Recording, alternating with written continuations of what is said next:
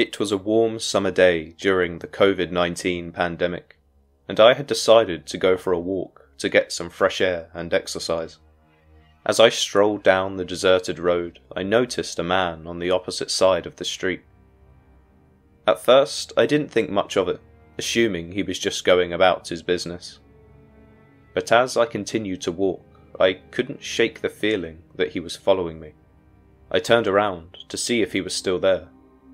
But to my shock, he had actually crossed the street and was now walking directly behind me.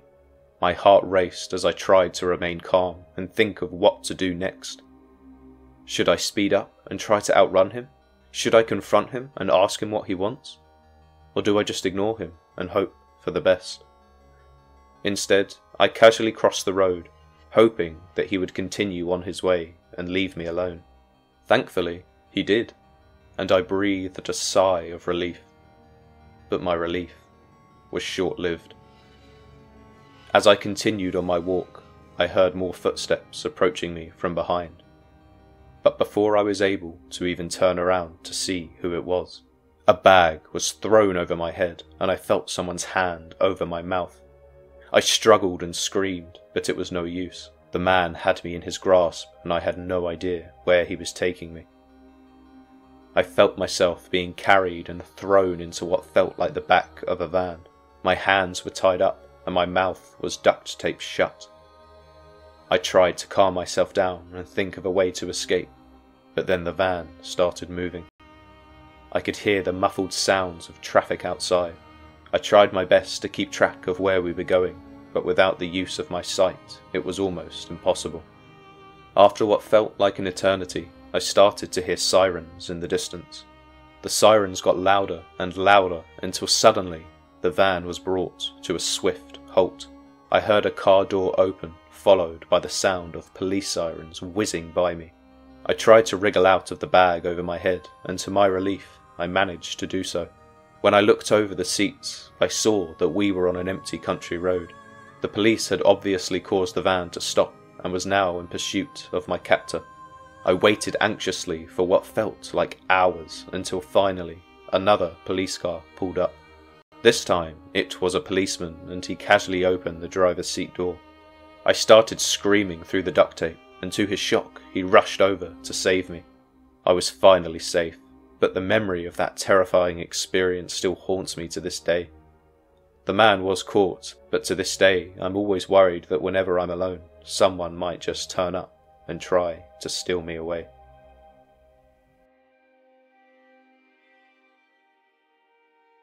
As a social media influencer, I was used to having a large following and interacting with my fans online. I loved sharing my life with them and showing them glimpses into my world, but I never expected that it would also attract a real-life stalker. It started with a knock on my door. At first, I thought it was just a fan who wanted to meet me in person, but when I opened the door, I saw a man I didn't recognize. He was staring at me with a blank expression, and I immediately felt uneasy. He asked me if I remembered him, but I had never seen this man before in my life. He lingered at my doorstep for a few more minutes before finally leaving. The next day, he came back, and the day after that. He would knock on my door and stand outside, just watching me through the peephole. I tried to ignore him, but it was almost impossible. I felt like I was being watched all the time. One day, I came home to find that my toothbrush was missing from its holder in the bathroom. I thought it was strange, but I didn't think too much of it as I was always losing things. But then my hairbrush went missing, and I started to get worried. I began to lock my windows and doors every night, making sure that nobody could get in case that is what was happening. A few days had gone by, and to my knowledge, nothing had been stolen.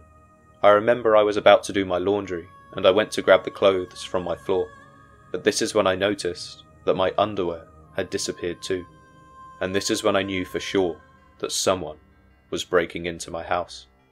I called the police, but they said there was nothing they could do. Without any real evidence, I was all on my own. So I decided to set up a security camera, hoping to catch the culprit in the act and show the police. It was a sleepless night, and as I laid in my bed, watching the footage on my phone, I couldn't believe what I saw. The man from before was breaking into my house, sneaking around and stealing my things. But what was worse was that when he entered my room while I was asleep, he would just stand there, watching me for hours, before then taking something and quickly leaving. I felt violated, exposed and terrified. I called the police again and showed them the footage. They were able to identify the man and found out that he was actually a convicted criminal on the sex offenders registry. I was lucky to have caught him before he could do anything worse, they said. It's been a few months since then, but I still can't shake off the feeling of being watched. I've installed more security cameras and increased the security in my home, but I still feel like I'm not safe. It's scary to think that someone could be watching you at any time, and I know I will never forget about this experience.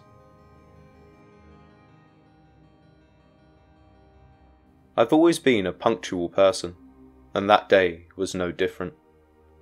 I was running late for school because of a car crash that had caused a roadblock. Desperate not to be late, I remembered a nearby alleyway that I could use as a shortcut. My dad had always warned me not to use that alleyway, but I thought he would understand that it was necessary for me to save time. He wouldn't want me to be late for school, right? As I walked down the alley, I heard footsteps behind me. I turned around to see a man who was clearly following me. He asked me where I was going and how old I was. His tone was unsettling, and I felt my stomach drop with fear. I picked up my pace, but the man kept getting closer. I could feel my heart racing, and I was trying to think of a way to escape. And then the man attempted to grab me. I managed to wriggle out of his loose grip and sprinted down the alleyway as fast as I could. I didn't stop running until I was far away from the alleyway, and I collapsed on the ground, gasping for air. I realised that I had narrowly escaped a dangerous situation, but my heart was still pounding with fear. From that day on, I never took shortcuts through dark alleyways or unfamiliar areas. I learned that my safety was more important than being on time. A few weeks went by, and I tried my best to forget about that frightening experience. But then, as I was walking to school, I noticed a man walking a few feet behind me, yet again. I turned around and my heart sank when I realised that it was the same man who had followed me down the alleyway that day. I panicked, but I knew I had to stay calm and find another way out of the situation. I decided to take a different route to school, hoping that he would lose interest and leave me alone, but to my horror, the man kept following me. I realised that he was a stalker who had fixated on me. I went to the police station and reported the man. The officers took me seriously and investigated the situation. It turned out that the man had a history of stalking and harassment, and he was arrested before he could cause any more harm to me. I was relieved and grateful that the police took my report seriously and acted quickly to protect me, and I was also grateful that that man wouldn't be out there on the streets anymore, and that at least for now, everybody in my town would be safe.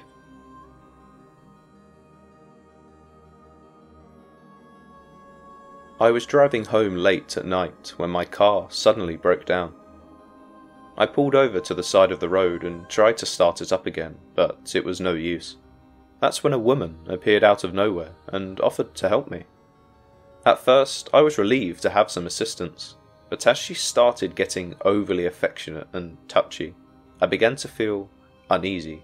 This woman was at least twice my age, and she had this sinister smile on her face. Something about her was off, but I couldn't quite put my finger on it. Eventually, I managed to fix my car and thanked the woman for her help. As I got into my car and drove away, I suddenly remembered that I had left my car boot unlocked. I pulled over and quickly shut it, and then continued on my way. But after about 5 minutes of driving, I saw the woman's head pop up in my rear view mirror. She was smiling at me again, and something about her expression made my blood run cold. I screamed and swerved my car, almost crashing. I pulled over and demanded that she get out of my car right now, but she wouldn't listen. She just kept smiling at me, her eyes fixed on me with a disturbing intensity. I realised then that I had made a huge mistake in trusting her, and I knew that I had to get away from her as quickly as possible. I jumped out the car and opened the car door, screaming for her to leave. At this point, her smile changed to a scowl, and she slowly creeped out of the car, staring deep into my eyes without breaking eye contact. I slammed the car door and jumped back into the driver's seat, throwing the car into first gear and speeding off down the road. I looked at my wing mirror and saw she was still standing on the side of the road just watching me. Thankfully, she didn't follow me, but for weeks afterwards I was haunted by the memory of that woman's smile in my rearview mirror. I've never been so frightened in my life. I'll never forget that feeling of fear that I had experienced, and I always make sure to be more careful about who I accept help from in the future.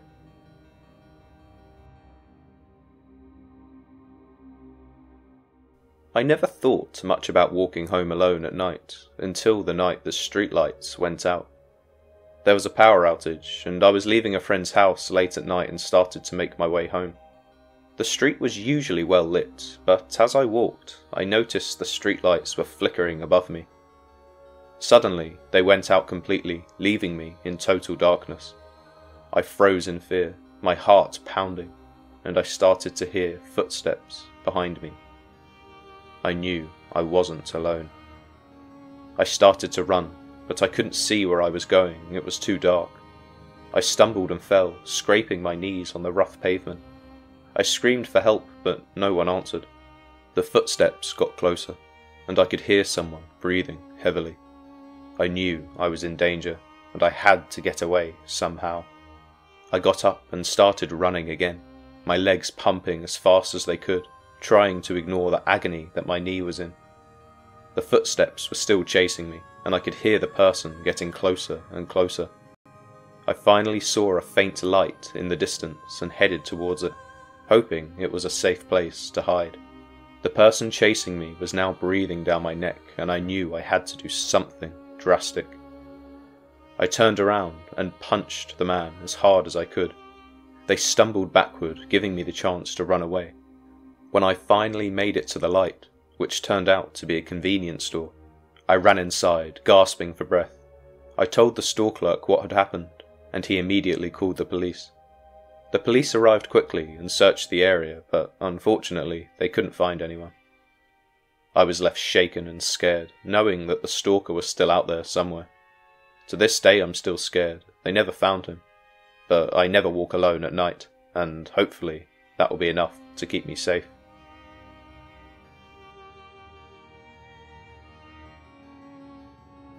I've always been somewhat of a naive girl, especially in my teenage years. I remember my dad used to say that I would have trusted a serial killer if he smiled at me. Well, one hot evening, I think I was about 13 at the time, I was walking down a long street on my way to the summer fair. I could hear the sounds of the carnival games and smell the sugary aroma of cotton candy in the air. It was supposed to be a night of fun and excitement, but little did I know that it would turn into a nightmare. As I walked, I noticed a man following me. He was tall and thin, with dark hair and piercing eyes. He looked like he was in his mid-30s maybe, and something about him made me feel uneasy.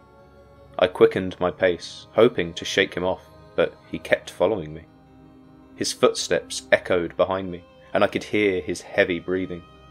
I tried to turn around, but he always seemed to be just out of sight. I thought I was being paranoid, so I tried to ignore him and just enjoy the fair, but as the night wore on, the man became more aggressive. He started to get closer to me, and I could feel his hot breath on my neck at certain times. I turned around to confront him, but he grabbed me by the wrist and pulled me into an alleyway. I screamed, but no one could hear me over the sounds of the fireworks. He forced me to the ground, and I struggled to get away, but he was just too strong. He put his hand over my mouth to muffle my screams and started to undo my socks. I was terrified, and my mind raced as I tried to come up with a plan to escape. I knew I had to fight back, so I bit into his hand as hard as I could.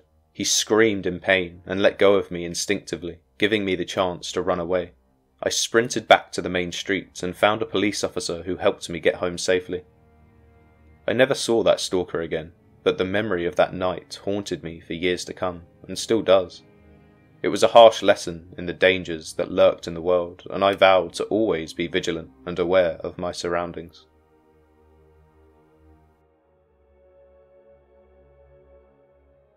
I was walking to soccer practice one day, as my dad was busy working and couldn't give me a ride. The route was a familiar one, but as I walked, a car pulled up beside me. At first, I thought maybe the driver needed directions or something, but then he started talking to me in a strange, unsettling way. I asked him to leave me alone, and at first he was polite about it, but then his tone turned angry. Suddenly, he harshly pulled his car up just in front of me and jumped out. Instinctively, I started running away as fast as I could. I didn't know where I was going, but I just knew I had to get away from him. Only God knew what he was planning to do to me. I ran down an empty street, jumping over bushes and fences. Eventually, I saw a woman in her garden, and I quickly jumped over her fence to hide, but the woman had already seen me. She asked me who I was and why I was in her garden. I explained the situation to her, and she immediately took me inside her house and called the police. As I sat in the woman's living room, waiting for the police to arrive, I was shaking with fear. I didn't know who that man was or what he wanted from me, but I knew that he was dangerous. When the police arrived, they took my statement and promised to do everything they could to find the man who had stalked me. I was grateful to the woman who had taken me in and protected me, and I knew that without her help, I might not have made it out of that situation alive. A few weeks later, the police told me that they'd found the guy and they'd arrested and sent him to prison. I was so relieved, but from that day forward, I was always careful to be aware of my surroundings. I knew that there were dangerous people out there who might be watching and waiting for their next victim, and all I know is, I don't want to be one of them.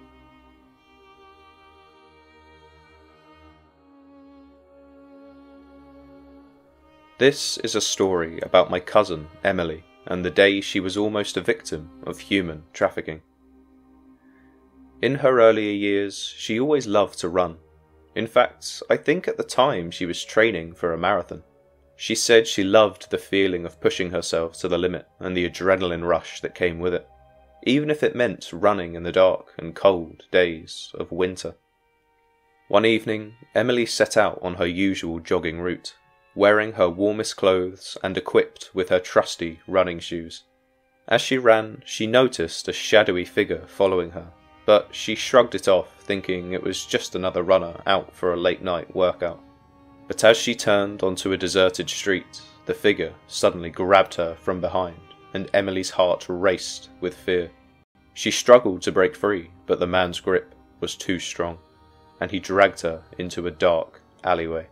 As he pinned her against the wall, Emily could feel his hot breath on her face, and his cold, menacing hands roaming all over her body. She screamed for help, but no one came to her aid.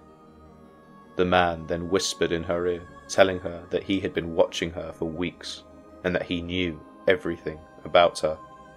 Emily tried to reason with him, to plead for her life, but he only laughed in response. He said that he had been stalking her, learning her routine, and that he had been waiting for the perfect moment to strike. For what felt like hours, Emily was trapped in that dark alleyway, with her stalker's words echoing in her mind. She tried to stay calm, to think of any way out, but the man seemed to be one step ahead of her at every turn. Finally, when she had all but given up hope, she heard a siren in the distance. It was the police, responding to her earlier cries for help. The stalker heard it too, and in a moment of desperation, he released Emily and fled into the night. Emily was left alone, trembling and traumatized, with the realization that she had been stalked by a dangerous predator who could have taken her life at any moment. She never forgot that terrifying experience, and never took her safety for granted again, and especially never went out jogging when it was late at night. Thank you for listening. I'll see you in the next video.